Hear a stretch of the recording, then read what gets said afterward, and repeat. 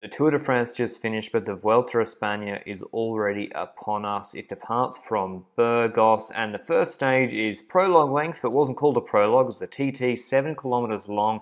It starts with a climb up to the hill behind Burgos Cathedral, where the TT leaves, and then comes back down to descend. Pretty good road surface, and then flat for the last 3 to 4 kilometers. Roglic was the heavy favourite for this TT. We've got Ineos here at the Vuelta with a lot of big names. Pidcock, Bernal, Carapaz, Adam Yates. If you want my full Vuelta a España preview, it's on the Lanterne Rouge Cycling Podcast. That's a separate YouTube channel or on podcast plays. It's not too late. We've just had the prologue. We have also Bahrain Victorious with a really deep team. Mikel Landa the leader on paper, but maybe he won't be in future stages, but it kicked off in really hot conditions. It's really hot in Spain at the moment. The guys who went earlier, in my view, had a pretty big disadvantage. I'm talking it's like 40, 38 degrees out there, and then Roglic left at like 8:50 at night. But Yates initially went into the hot seat with quite a good time, similar to his UAE performance. Landa chose to go early and did not set a good time, even though he had some slots later and maybe the cooler temperatures. Dylan van Baarle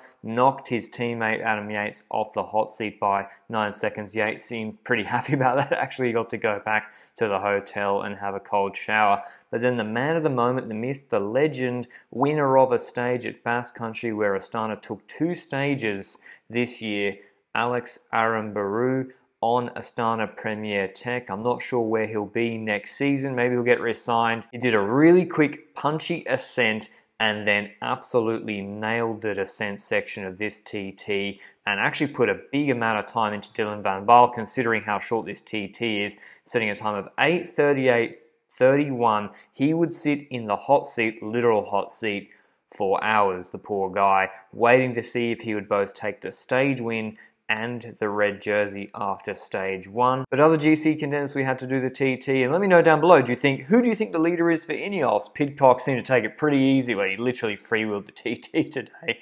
Who do you think the leader is for Ineos? Is it Carapaz, Bernal, or Yates? For DSM, it's clearly Romain Bardet. He won the stage, his first win for quite a while in Vuelta a Burgos, but he crashed in the process, and that seemed to, he had a sore back or something for the last stage, but he did one of his best TTs for quite a while, finishing only 11 seconds after Alex Aramburu. And maybe that said something about this sort of course. You needed to have good punch on the initial climb. You needed to back yourself on the descent. Alexander Vlasov, who's going to Bora Hansgrohe this year, but doing the Vuelta for Astana, still his team, backed up his Paris-Nice TT performance, the second best GC contender on the day. And Enric Mas did a really good TT, apart from it nearly was a bit of a disaster. That pedal strike, that corner caused a few problems for quite a few riders.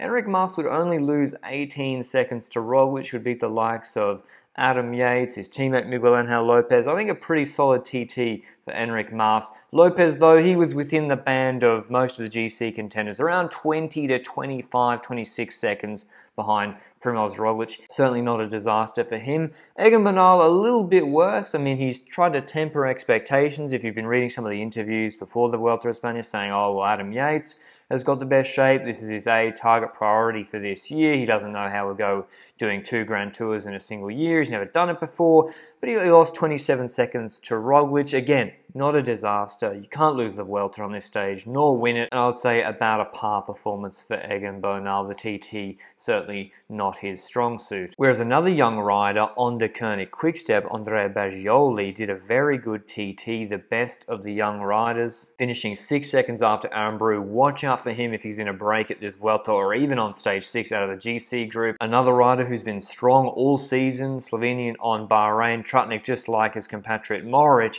finished just 2 seconds after Aramburu. And another man who was supposed to do well, maybe even come top 5, Ludvigsen, the Swede on Groupama FDJ.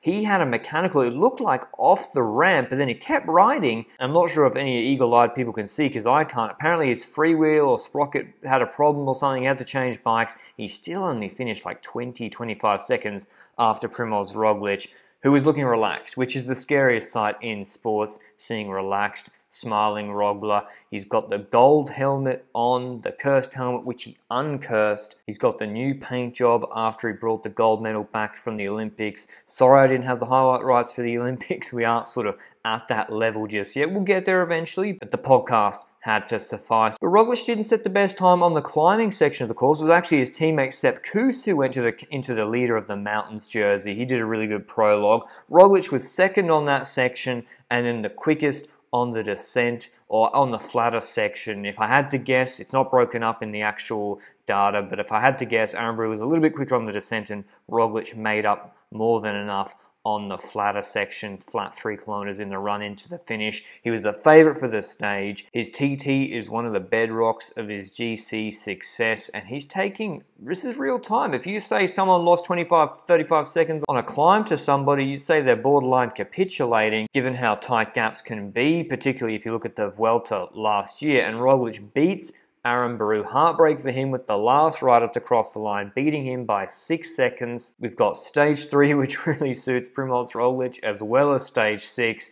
He looks on course for taking multiple stages at this year's Vuelta a España, the back-to-back winner. Here's the stage results. Primož Roglic winning the TT by 6 seconds ahead of Tratnik. Scully, a good performance, 4th. Then Cherny, Van Baarle, Baggioli, Craddock, Michael Matthews and Vlasov. So Roglic has enough of a gap now and none of the other sprinters got close enough to him, like Matthews, that if it's a normal sprint stage tomorrow, which I'll preview in a second, he should be keeping this jersey through till Picon Blanco. Maybe Jumbo-Visma let her break up the road to take the jersey. But here's the actual GC contender standings, thanks to Flamme Rouge for putting this together. Roglic, then Vlasov, Kuss, Bardet, Mas at 14, 15, 17 and 18. Mas there is a typo, so slightly better than expected performances for all of those riders, and it's really Landa and Carthy that are the outliers, finishing over 30 seconds behind Roglic. I think they'll be a little bit disappointed with that, given that there was a hill in this course for them. But anyway, here's a characteristically enlightening soundbite from Roglic after the stage win. Today was only 7 kilometers, not much compared to the Olympic Games.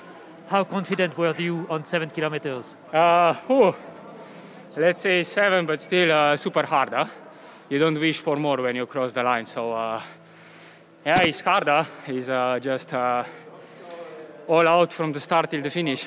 Tomorrow's stage, as I said, if you look at the profile, it's supposed to be a sprint stage. I don't even think there's any categorized climbs in it. Once again, finishing in the Burgos region. The question is crosswinds. Now, the direction looks right on the forecast. It's hot again, but it's whether the wind is going to be strong enough in the exposed sections. And do we even have the teams to create echelons here? No Kwiatkowski or Rowe. A lot of pressure on Dylan van Baarle, who did a good TT today, for Ineos if that's where they want to take back some time. But otherwise, we've got Fabio Jakobsen, looked in good form at Tour de Wallonie. Jasper Philipsen, he actually crashed today on the descent, as well as his lead-out man, Alexander Krieger. So hopefully both those Alpecin guys are okay. And we also have Arnaud Demar and Michael Matthews. So it'll likely be a sprint, but there might be some crosswind nervousness as well. So tune in tomorrow. Hope you enjoyed this recap video, and I'll see you with the Stage 2 highlights tomorrow. Ciao.